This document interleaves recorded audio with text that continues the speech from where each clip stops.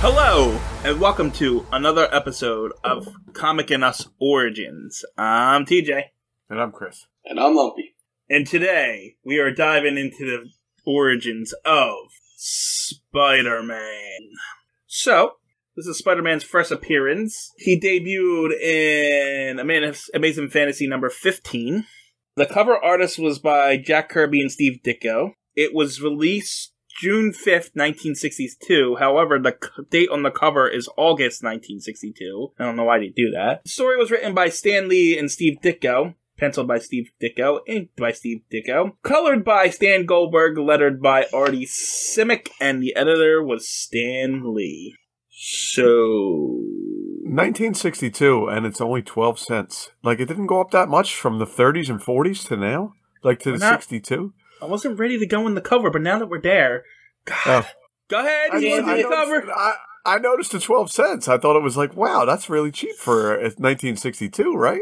Yeah, so what were they, 10 cents in the 40s? Right.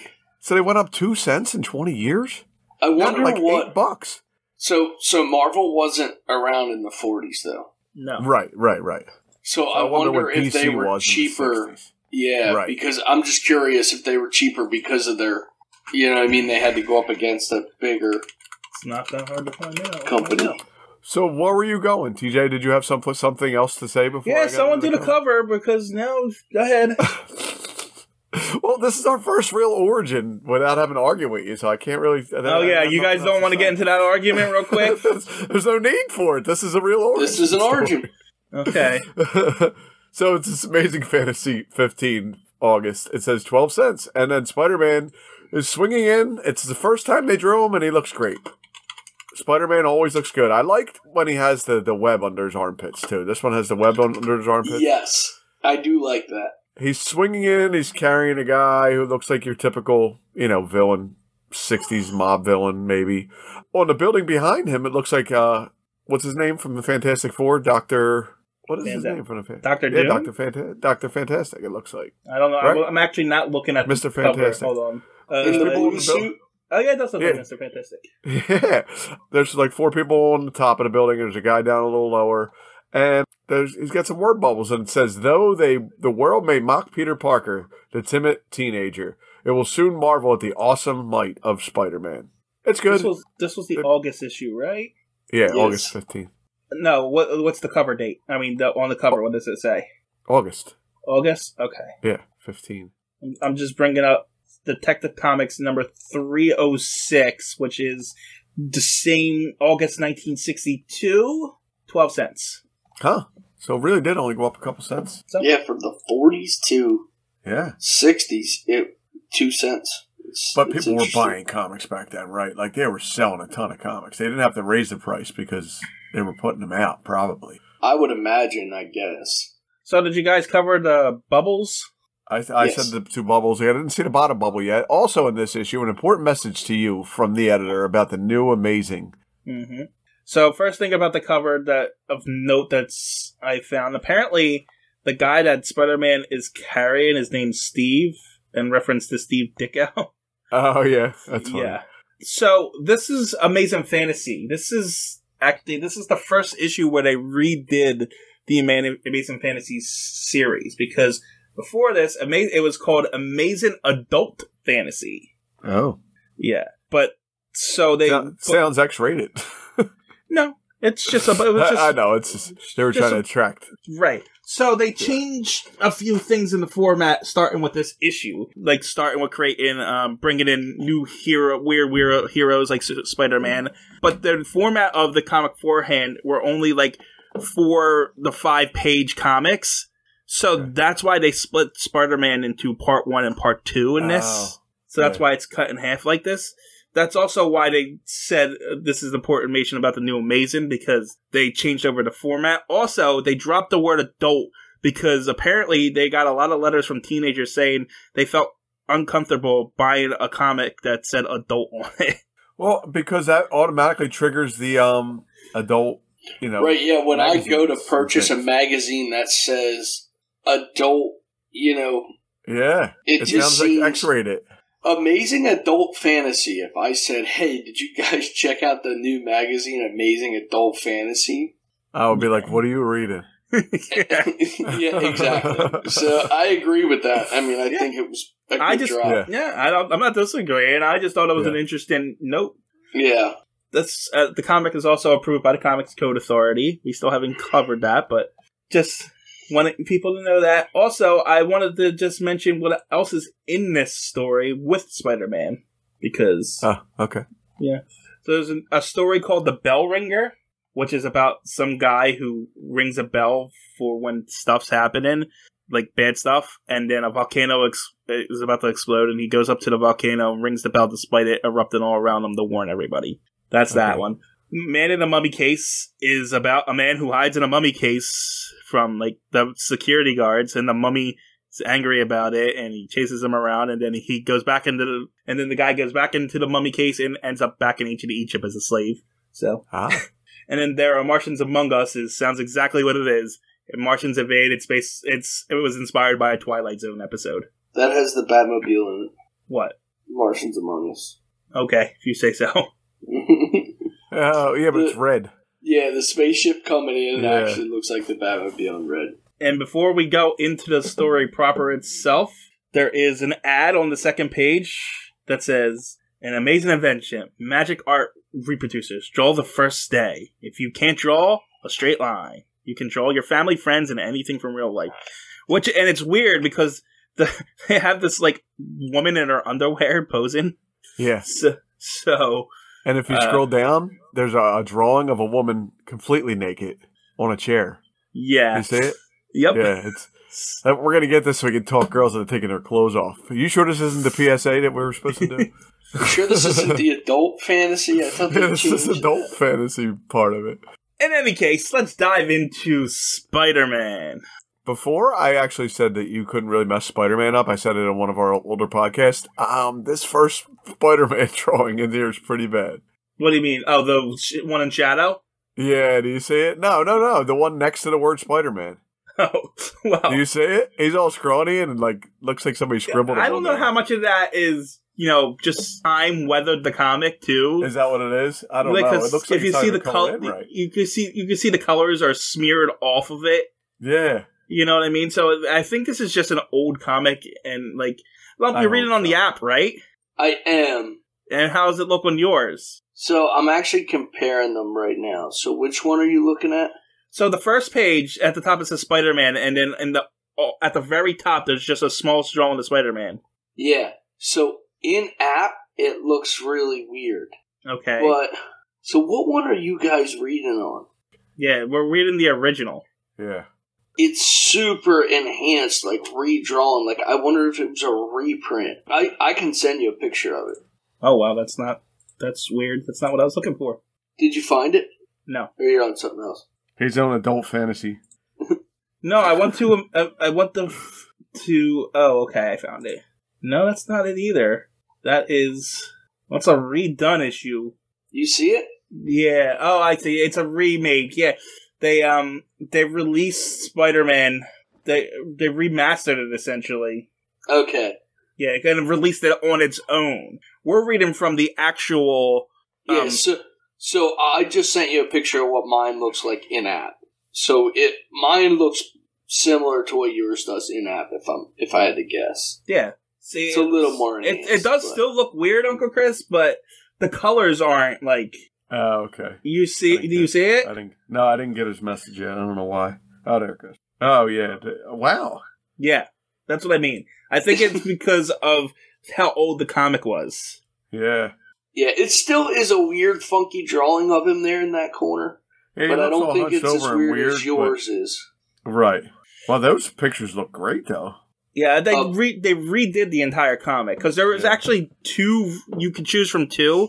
Just All Fantasy, the Spider-Man version, or the original version. But I went with the original because it's more interesting. I must have, too. I didn't even know there was two, but... Yeah. Anyway, can I get back into this now? Sure. Okay. What are you waiting for? Maybe. So the narrator talks about how in the comic book industry, they refer to superheroes as the long underwear characters. Is that true? I don't know. I'm telling you what they said. I'm not in the Did they comic really book. say, "Oh, let's draw these long underwear characters"? I guess. They must, because why would they put it in here? Right. Anyway, they're apparently a dime a dozen, but not Spider-Man. He's a bit different. Anyway, we really open with a bunch of school people planning on going to a dance, and they're like, we need one more. Let's ask Peter Parker over there if he wants to go to the dance. And the other people are like, nah, he's a bookworm and a wallflower. He doesn't know how to dance, and he's all sad about it. And I don't know what the panel is with the Shadow Spider-Man and the Shadow Spider. Is that foreshadowing? I don't know. I'm not sure. In any case, we cut from there to Peter being woke up by his Uncle Ben, and then having breakfast, getting served by Aunt May, and he's happy with his aunt, and then he goes to school, and the teachers like him, so everything's okay there. But the teenagers, those darn teenagers. Peter Parker goes up to ask a girl on a date, and she's like, no, Peter, for the umpteenth time, I'm not going out. You're not like Flash Thompson over here. And then Flash is like, yeah, you got good taste. Get out of here, Peter. And then they go off and drive in a car, and no, wait, I'm sorry. And then we cut to a new scene where Peter asks a bunch of kids to go to a science exhibit with him, and he's like, we're not going to that. Go enjoy your atom smashers, Peter. And then they all drive off, leaving Peter by himself. He starts to lament, and he's like, someday I'll show them. And as he goes to the science exhibit, experiments in radioactivity, open to the public. That's not, foreshadowing or ominous in any way. And so the scientists have an experiment, and in the middle of the experiment, a tiny spider comes down and gets in between the experiment and gets zapped. And as it dies, it lashes out and bites the nearest thing to it, which happens to be Peter. And then it dies. And then Peter sees the spider and says, why is it burning and glowing? That's weird. Oh, I feel strange. And he's going away, and the scientists make fun of him. He's up. He must have a weak stomach. And as he goes out. And then he goes outside looking at his fingers that seem to be glowing for some reason. And a car almost hits him, and Peter jumps on the building. And he's like, and I guess this is people he knows, because he says, look at that nerd. He won't daydream anymore. But Peter finds he can crawl up a building, and he starts crawling up, and then a little kid sees him, and he tells his mom, and his mom says he's not allowed to watch horror movies anymore. And he gets to the top, and he crushes a pipe accidentally, and then he learns he has super strength, and he can walk across lines, and now he's got to make a plan. And no one has anything to say. I do like that. The original. What was the Spider-Man? The original one that came out in like the 90s. Oh, what's his name? The Green Goblin one. What? Tobey Maguire. Tobey Maguire sticks to this story pretty good. This origin story. So we were talking about this earlier, actually. I was talking to my wife about it, and I'm like, reading this, the origin story of Spider-Man, for what most people know, is not this. Like him being picked on at school and stuff is not what they've done with Spider-Man now. Like, they kind of do. Flash Thompson's always around. Penis Parker, he calls him Penis Parker now and stuff. Yeah, in the newer one, though, they kind of become friends, though. Yeah, it's not as, but right. The other thing is like bullying back then was a lot different than now. You know what I mean? Yeah. So it's hard, but I thought that was kind of an interesting thing. Other than that, what you're getting into right now, I don't have much to say about. It's the next part that I have to talk about. Okay. I just felt like I was talking to myself for like the last 5 minutes, but okay. I mean, you're we're listening. Most of what you were just saying is basic common knowledge, I feel like. Everybody kind of knows that part about how he gets bit by the spider, and then he could jump, crawl. You know what I mean? He has all of that. All right, fine. Let's go. Let's get into the stuff that no one really knows about. So Peter's like, he's got to figure something out, and he passes. I guess they're just wrestling outside because he's just passing by, and he sees a sign that says $100 to the man who can stay in the ring 3 minutes with Crusher Hogan, and he looks like your stereotypical like circus strongman. Yep. Yeah, bald head. And so Peter goes home and he changes his clothes, but he knows he doesn't want them to know who he is. So he puts on a mask and he goes and he challenges Crusher Hogan. Does he put on a mask? Or does he tie his shirt around his face? It's like a scarf or something, right? Isn't it? It's like, it covers his face completely. I have no idea how he can breathe or see. He must use his spidey senses to get where he's going. Because there's no eyes. Maybe it's like pantyhose or something. Yeah. It's pretty. I was impressed. It does look like net-like. It looks a little net-like. I wonder if maybe it's one of them shirts with all the little holes in them, like they used to wear. I'm trying to see what yours looks like. Yeah, so mine looks exactly the same. That's how they drew it. That's how they enhanced it, too. Okay, well, Peter gets in the ring with Crusher, and he doesn't even hit him. He just, jumps over him, puts him on his shoulders, climbs the pole. Carries him around a little bit, yeah. And Hogan just gives up, and it's like... And the crowd's like, wow, that's great. And then the carny-looking guy's like, this character might be what I'm looking for. And he comes, and he offers him a fortune to be in his... He's a TV producer, and he wants for Spider-Man to be with the act, or whatever. And he wants him to be on Ed Sullivan's show. Yeah. Pop reference culture. Later that home, he goes home, and Aunt May comes in and gives him some crackers or something, and he's like, oh, my family. But only if they knew I was Spider-Man. And then he goes to work building his web shooters and his suit, and... Did he sew it himself? I don't get where a suit... it looks like he just made it out of, thin air. I mean, say... It doesn't go into that. And I also am always so confused about the web spitters. Why? So he creates this? This isn't something that his body puts out. Yeah, no, they're... Oh, no. He's always created it until the Tobey Maguire movie. He created it. Yeah, no, that's always been continuity. He creates the web shooters. Yeah, and my only question with that is, if he can create that... He doesn't need to be Superman for money. I know things change as they come. I'm just saying before you continue, he's Spider-Man, not Superman. Yeah, you just call him Superman. TJ called him Batman earlier. You call him Superman. I'm going to call him something. I'm going to call him Wonder Woman. All right, that's what I want to call him. I'm just in my mind. I always knew he created the web spitters, but for some reason I always thought that the stuff that actually came out of them was produced by him, but he made these things to be able to shoot them. No, he always creates a compound that makes super sticky web. In this case, it's super cement or something, they say. Yeah, that's what basically. It's funny. I was recently watching the newest Spider-Man movie, and when Tobey Maguire squirts it out of his wrist, they get all grossed out, and they're like, how did that even happen?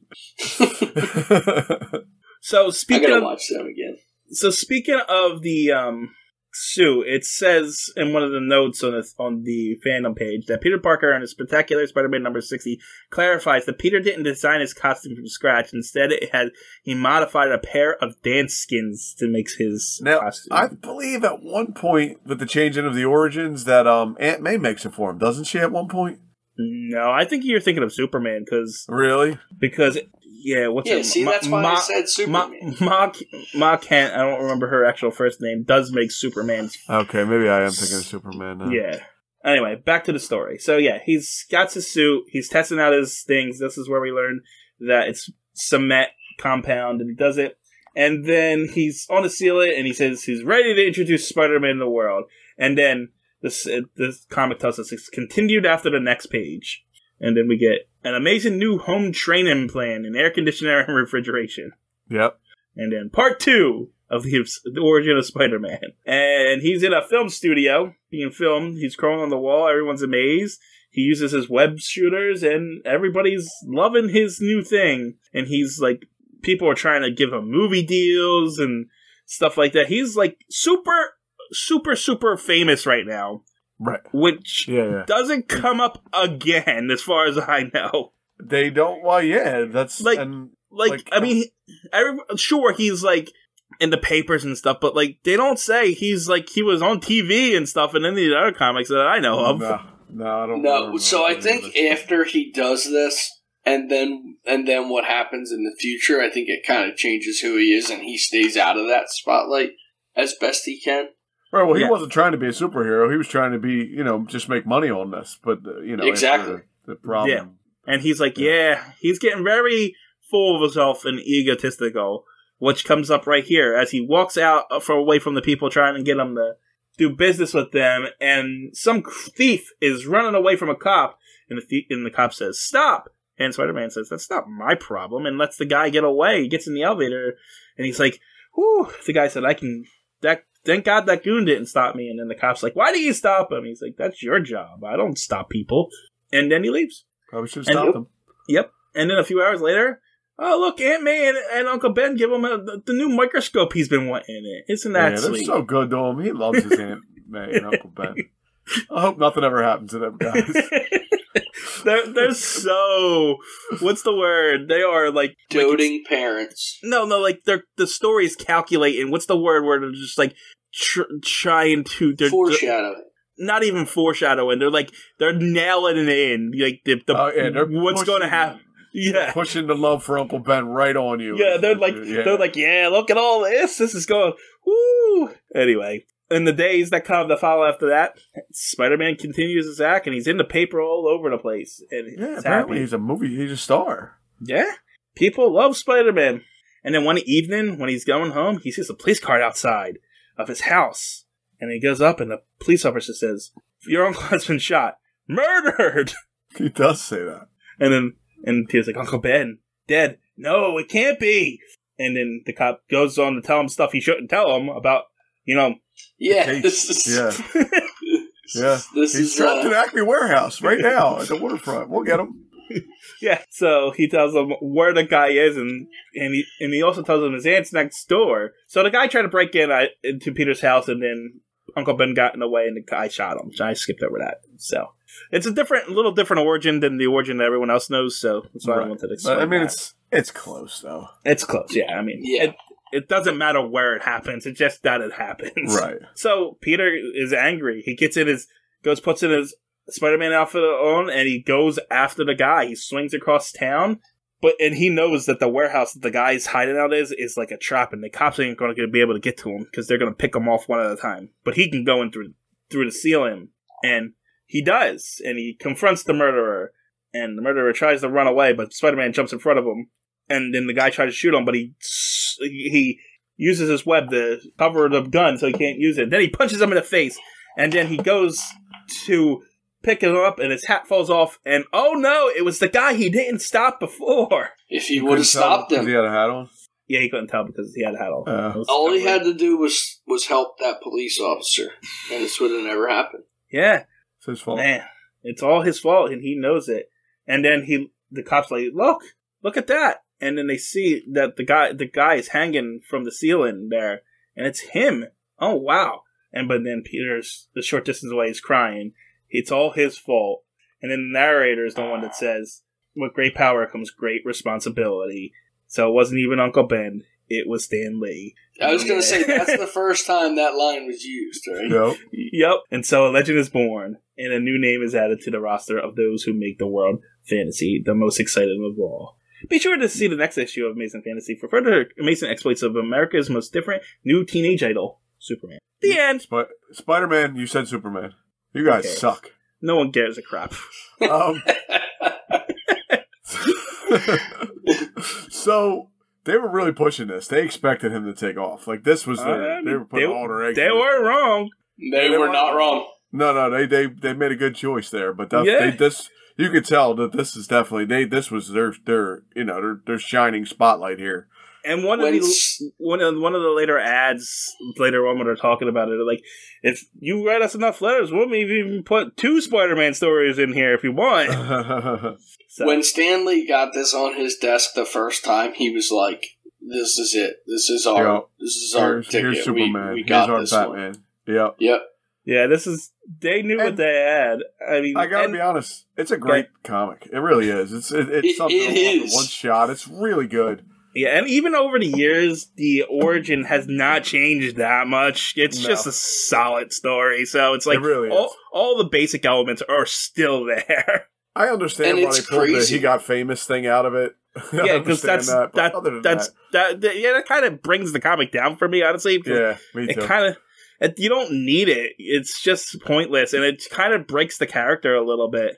I think the great thing about it, though, that he didn't want any responsibilities and all this crap. You know, he doesn't even try to take it over until Uncle Ben gets killed. Right. That's what I mean. The great thing about it is they took it away in this comic. Like they took it away. Like it wasn't. It was just a use to kind of show his a little bit of arrogance first. Yeah, well, that's why I think just the wrestling scene is enough for that. I agree. You don't need the whole, paparazzi side of things in there Right. to do it. Is that in any of the movies? No. The only wrestling is. Only the wrestling is. That's what I mean, the wrestling. Yeah, he fights Macho Man Randy Savage. Yeah, and Which movie is it? Spider-Man 1.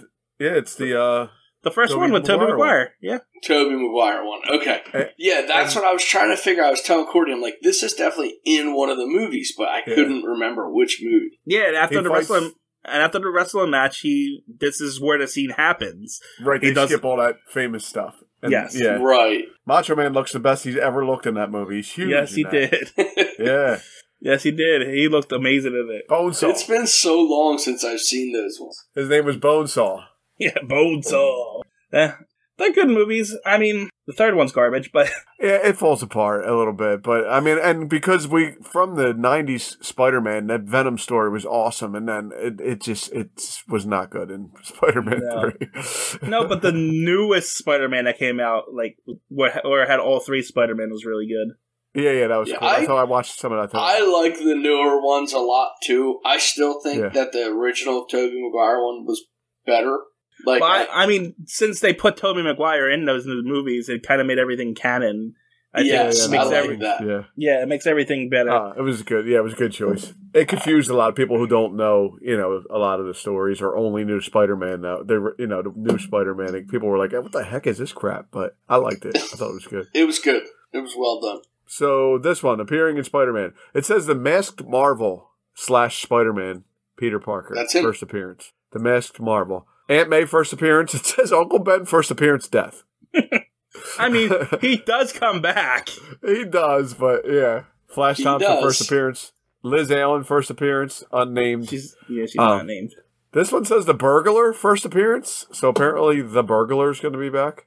Yeah, they retackle this origin like 7 times. Oh, right. Yeah, I didn't even think about it. Raymond Warren, Peter's teacher's first appearance, the NYPD. Bernard O'Brien first appearance. Radioactive Spider first appearance and death. Midtown High students first appearance. Seymour Riley, unnamed. Dr. Eric Schwinner. He skipped Sally Averill, too. Oh, Sally Averill. Yeah, but it doesn't say anything about her. But it's got a little arrow next to her name. Uh-oh, I clicked it. I don't know why I clicked it. Why'd you click it?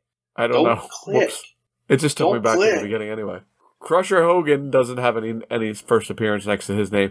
Baxter Bigelow first appearance. Chet Huntley is unnamed. And Ed Sullivan gets mentioned. Why did you skip Max Schiffman? This one even has television producer first appearance. Oh, yeah, I didn't even see him. I was trying to... There's a lot of stuff there.